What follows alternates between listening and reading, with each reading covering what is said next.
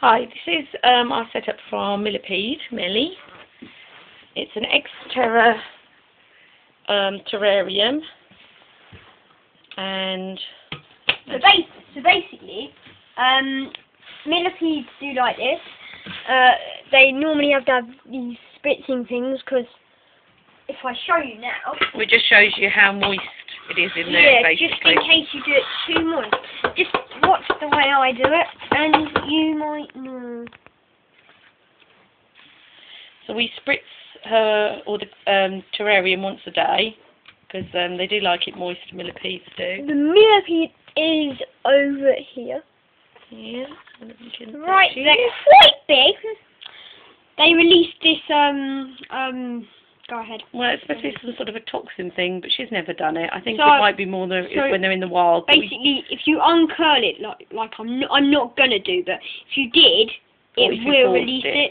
Well, I don't know. I don't think it does. I think it's only ones in the wild, but it's better not to uncurl it because it's not very nice. But yeah, you never. So basically, you need. And always wash your hands after touching them. You need that stuff. Well, we've got carrots. We also feed her broccoli, apple. She loves broccoli. Tomato. She does love this thing, Yeah, and that. Log. She obviously likes that. She's got somewhere to go inside, hasn't she?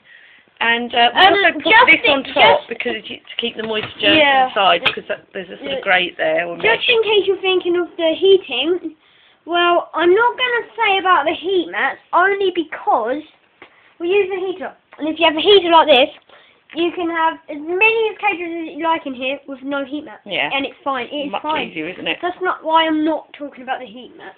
Okay. Also, is it still playing? Yeah. Oh, cool. Also, obviously, I just bought this today. What's the date of it? 26. Yeah, 26. 26/07/09 of July, and so it's another terrarium, it's a new cage from today. I bought it today. I just thought, you know, if you have a millipede, you could put it in there. Put it in there, millipede. Just have a little rock, food bowl, and you know, the cave. We're not sure what we're going to put in here yet, are we? And obviously. Yes, and if you, well, yeah. So that's about it. We'll let you know on more updates soon. Of our next thing will probably be the tarantula. Yeah, the tarantulas. Okay, bye and.